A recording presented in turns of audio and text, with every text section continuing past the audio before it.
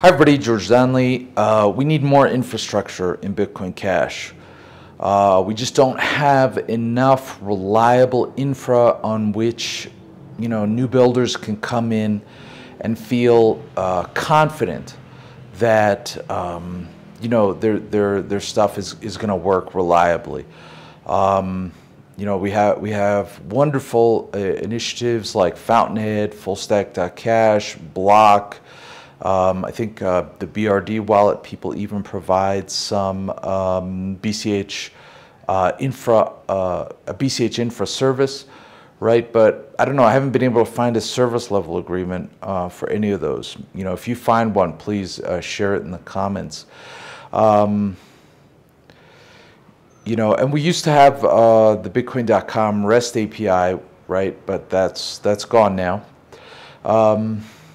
So, if you look at, for example, Ethereum, you go into Ethereum, you find a company like Infra, and that gives a certain level of confidence that you can, step right in and start building without, experiencing a lot of frustration or hassles or whatever. We need that kind of experience in Bitcoin Cash because we need to attract new builders. As I've said in previous episodes, it's not enough to just have one admittedly excellent wallet and, to tell people, right, you can use it for this, you can use it for that, you can do this, you can do that. That's not really how it works. That's not playing into the way that people expect things, right? Into the way consumers expect things.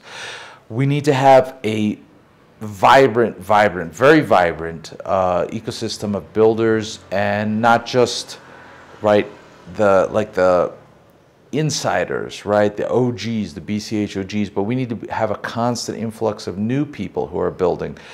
And, not just people who are, experts and, have a lot of experience building on blockchain, but newbies, right? That's like what the mainnet.cash project is, I think, directed at, is making it really so simple, so easy to build on Bitcoin Cash. But we need the infrastructure behind that.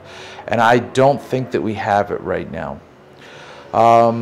We need something like Infra, right, which is Ethereum has, So, and this is not to say anything, against the current infrastructure options. It's just we need to take it up a level. We really need to take Bitcoin Cash up a level. We need to level up. Because the worst thing is when you onboard new builders and you say, hey, Bitcoin Cash has this, that, and the other benefit, and they're like, okay, I'll give that a try, and they come in and then they experience infrastructure that is highly buggy and unreliable, and then they go and they're like, hey, I experienced this problem, and then maybe they experience indifference or even a negative response to that. That's that's not where we need to be. So yeah, what do you think? What are your experiences with Bitcoin Cash infrastructure? And what do you think Bitcoin Cash needs? Let's keep building Bitcoin Cash.